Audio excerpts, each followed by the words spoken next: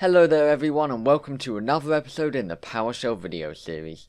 This video is essentially part 2 of the last video, and we're getting closer and closer to having mastered the whole object system in PowerShell. And we're also getting closer to the very last episode, where we will make an entire graphical app with buttons and everything right from PowerShell. It's going to be pretty exciting, but we need to understand how this stuff really works before we can get there. Now, one thing I'd just like to say before we move on. For this video, I'm going to change things up a little bit. Instead of directly using the PowerShell window like this, I'm actually instead going to be using an app available for Windows called Windows Terminal. It basically just slightly changes the interface you use to interact with PowerShell. It's still PowerShell, it's still all exactly the same commands and all of that, it just looks a little different and a little nicer. Now then, let's quickly summarize what we learnt in the last video. We learned that we have types, every object has a specific type, and that type says what properties and methods the object will have on it. So whenever we have an object telling us about a process, that object has the type process, and as such has all the members needed to represent a process. And of those members, we have properties, note properties, and most importantly, methods. Methods being the thing we learnt about last episode that allow us to perform actions on an object. Now, towards the end of the last episode, we called our first method, a method called getType. And as I said, this method appears on every type of object in existence, and it returns a type object that tells us all about what type the object is. So if I call getType on a string type of object, this method will give me back a type object telling me all about the string type. This type object also has some methods that will retrieve even more details about the type. For example, towards the end of the last episode, we ran a method called getProperties. This is a method that type objects have on them, and it will give us back a bunch of property info objects, one for each property, and this is a very nice way to get a list of all the properties in an object. There's also a method called getMethods that will get us a list of all the methods in the type. So we can do something like this. We have a file object, we then run getType on that file object to get info about its type, and we then run getProperties on that type object to get a list of all the properties in the type. And that's how we find out what properties a file object has. And a similar thing happens for methods. Now then, I want to kick this episode off with parameters in methods, because we haven't actually used them yet. So let's take a look at the method that has a parameter. We're going to take a look at the moveTo method on file info objects. This method does not give back anything, but it takes in one parameter. And that parameter is the new place we want to move the file. So it's the new name we want to give the file. This parameter is set to take in a string, so we can only put a string into this parameter, only the text to the new file name we want to give it. So if I had a file object for the file abc.txt, and I wanted to rename that file to def.txt, I could get a file object for the abc.txt, and I could then run this method and put def.txt into the new name parameter. So let's do that. Here we are in PowerShell, in our new Windows Terminal host, and all I'm going to do is I'm going to take our file object here for the file abc.txt, and I'm going to call the method moveTo on it. Now, as I said before, this method takes in a parameter. So how do we tell it what to put in that parameter? Well, what we do is we write what we want to put into the parameter inside the brackets. That's actually what the brackets here represent. Inside the brackets is where you tell it what you want each parameter to be. The reason why we left the brackets empty back when we were running getType is getType didn't have any parameters, so we just wrote the brackets and didn't put anything in them. But this method has one parameter, the new name parameter, and if we try to run it without setting that parameter, without putting anything within the brackets, we'll get an error like so. This error says that it can't find an overload for moveTo with the argument count is another way of saying parameter count, of 0. So in simpler terms, it's basically saying I can't find a moveTo method that takes in 0 parameters, which is how we're trying to run it here because we left the brackets empty. So, instead of leaving the brackets empty, let's provide that parameter. Now, methods are a little different to commands. If I have a command like import CSV, and I want to provide something to the path parameter, I write import CSV, and then I do -path and give it the path here. So we choose what to put in each parameter based on their names. However, parameters on methods are based on order. So instead of writing -path or -new name or anything, I put in the parameter, just like that. Done. My file is now called def.txt. So that's how we give parameters to methods. Alright, but now, what if I have a method with 2 parameters? How do I tell it those 2 parameters? Well, let's see. Let me give you an example of a method that takes in 2 parameters. So, on the string type, the type for text, there's a method called replace. This method replaces a certain thing in the string with another thing and gives back the result. For example, if I have the string A, B, I can use this method to tell it to replace the comma with a dot. And when I do that, it will return back to me a string with the comma replaced by a dot. This method has 2 parameters. The first one is a string, and this is the text you want to replace. And the second one is also a string, and this is the text you want to replace it with. So essentially, if I put a comma in the first parameter and then put a dot in the second parameter, that basically means replace the comma with a dot. So this method replaces every time the first parameter appears in the string with what's in the second parameter, and then gives the result back to us. It doesn't change the original string, it gives back a new thing with that replaced. So let's run this. Here we are in PowerShell, and I have the string A, B.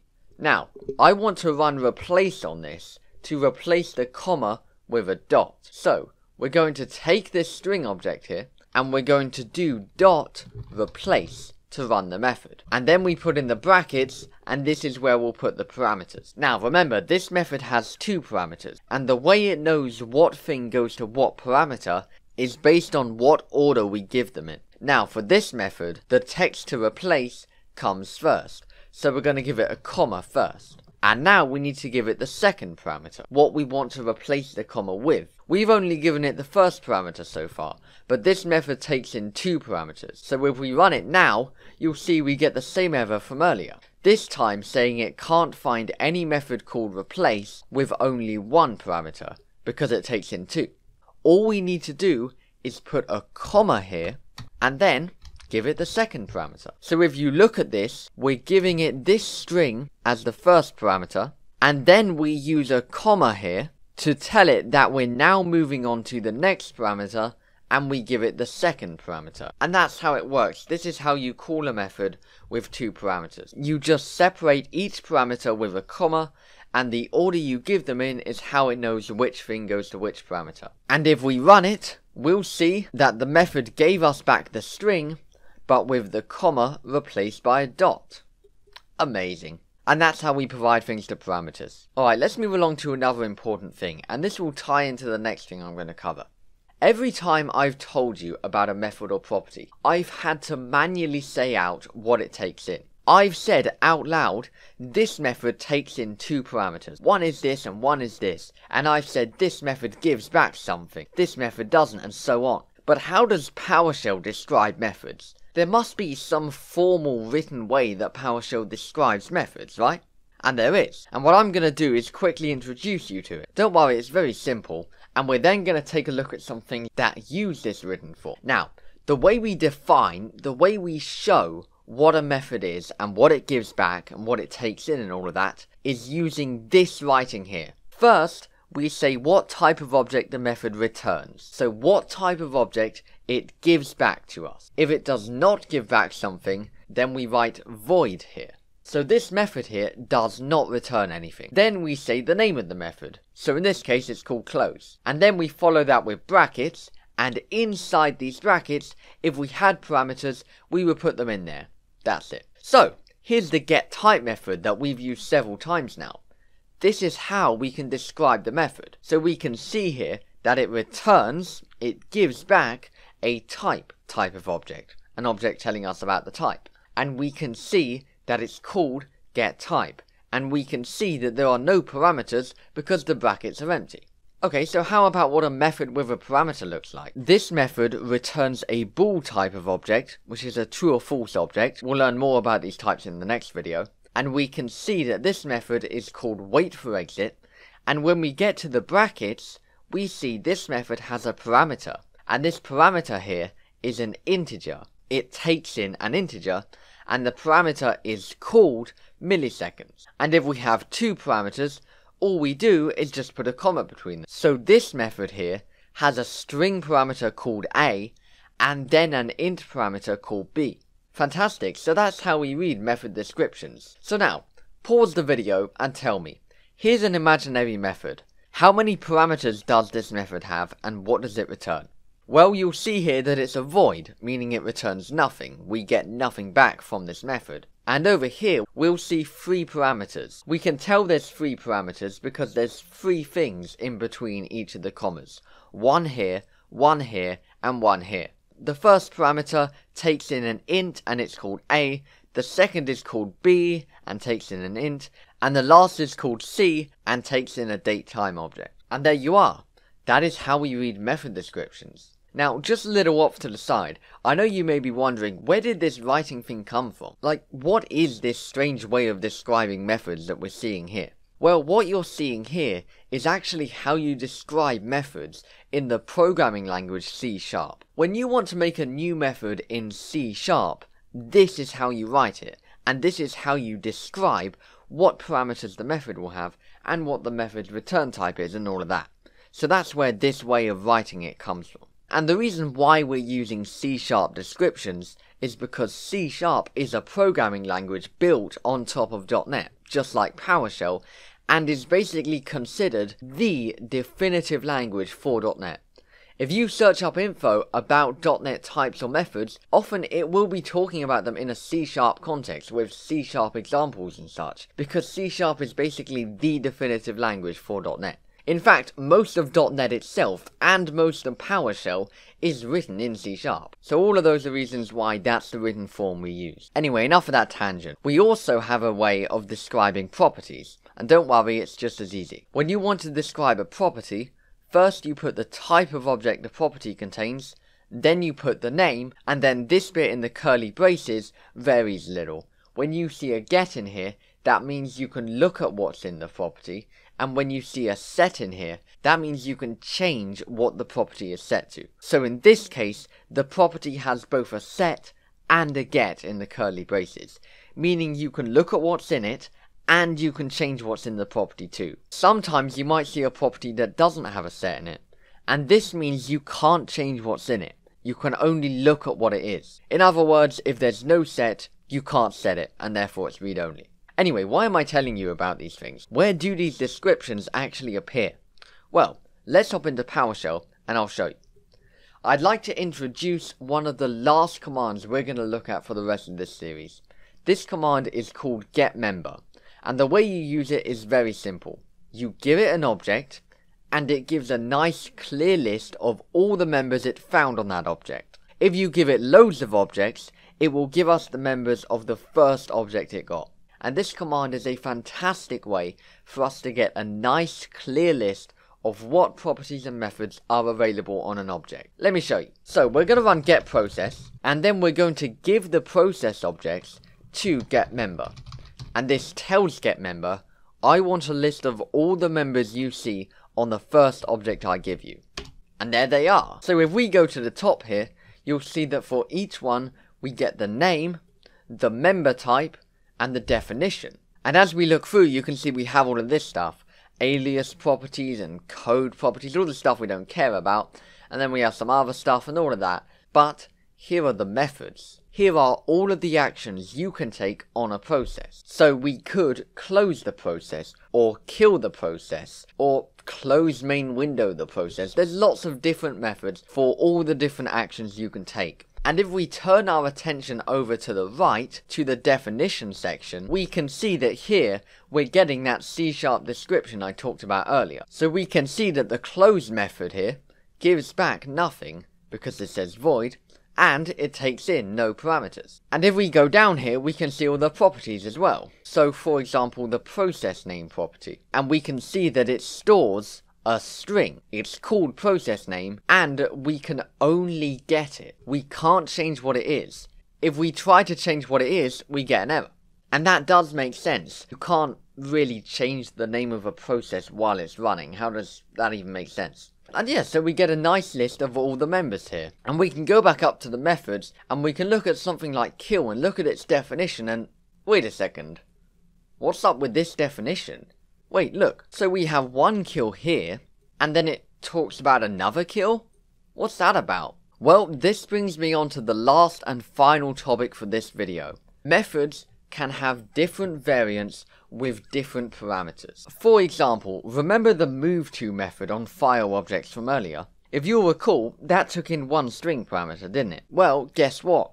There's also a second variant of moveTo that takes in two parameters. One parameter for the new name, like we had in the first one, and a second parameter for whether we should overwrite an already existing file. So there are two variants of the moveTo method. When we run it with one parameter, it runs the first variant, and when we run it with two parameters, it runs the second. And there's a word for this. We call these overloads. The moveTo method has two overloads. One overload takes in one string parameter, while the other overload takes in a string parameter as well as a boolean parameter. This actually explains one of the words in the error message we got earlier. Let's rewind back in time for a second. This error says that it can't find an overload for moveTo. Remember that error we got when we didn't give the method the right number of parameters? It said it can't find an overload, it can't find a variant of that method with that number of parameters. So now we truly understand that error from earlier. So, what we're seeing in here are those two variants, those two overloads of the method kill. I could run kill with no parameters, or if I'd like, I could also run it with this parameter. I can do whichever I like. Alright, so we're nearing the end of the video. There's just one trick I want to show you before I close it off. So let's say that here we have our process object with the kill method on it, and I want to get a list of all the different overloads we have available. Now, I could go through getMember, and go through and try and find the method deep within here and all of this, but there's also another way I can get a list of all the overloads of a method. Now, as we know, when we want to call a method, we always write the variable dot the method name and then brackets. These brackets are necessary to tell PowerShell we want to call the method. However, if we don't write the brackets, then PowerShell actually has a neat little feature where it will give us a list of all the overloads available, just like so. And you'll notice that it's telling me about the two different overloads I could do. This one or this one. So yeah, that's quite nice. Anyway, we're nearing the end of the video. Now I just want to go back really quickly to a command we haven't looked at in quite a while. Good old where, for filtering down objects to only ones that match a specific condition. As we'll remember, using it goes something like this, saying one thing equals another. One thing I don't think I ever fully explained, however, is what it actually does. How does this command actually work? We know how for each works. It runs the code that you give it once for each object it's given, substituting $_ for that object, and if the block of code we give it returns something, it collects what it returned each time together. But what does where do? Well, where actually does a very similar thing. It runs this code we give it in the curly braces once for each of the objects we give it. But then what happens is each time it runs this block of code, it checks what that code gave back. And if this code returned the boolean object true, it adds that object into the result, and if it returns the boolean object false, then it does not add the object in. As you'll remember, a boolean is either true, meaning yes, or false, meaning no. So, say I have 4 objects like so, and I use dash like, which if you'll remember lets us compare using wildcards, what where does is it goes through each object one by one and runs the code we gave it, substituting $_ for that object. And each time it does that, it looks at what our code returned. So, for the first one, it runs our code, but because it does not match, the code gives back the boolean object false. And because it gave false, where won't put this object into its result. Then we move on to the next one, and it runs the code we gave it again. And this time our code gave true, because the object did match. So where does allow that object into the result, and so on. So by the end, you'll have all the objects that matched in the output. That's what where does. It just runs the code we give it, and sees what it gives back. This condition here with the -eq, I could write this outside where, and it will give me a boolean object true if it matches, and a boolean object false if it doesn't. Right now, there is no $_, so yeah, that's definitely going to give false, it's definitely not going to match. Also, since it's just code running inside the where, this also means I'm perfectly free to do absolutely whatever I like in there, as long as it gives back either true or false. Anyway, to close off the video, I have an interesting little task for you to try and do. Now, as you know, the command ls gives us a list of all the sub-files and subdirectories in our current folder. But let's say that for some reason, I only want the subdirectories and not the sub-files. How would I do that? Well, the answer is actually quite simple. After a quick Google search, you'd find that all you need to do is write ls-directory, and this will give, well, only directories. However, a long time ago, PowerShell didn't actually have this parameter.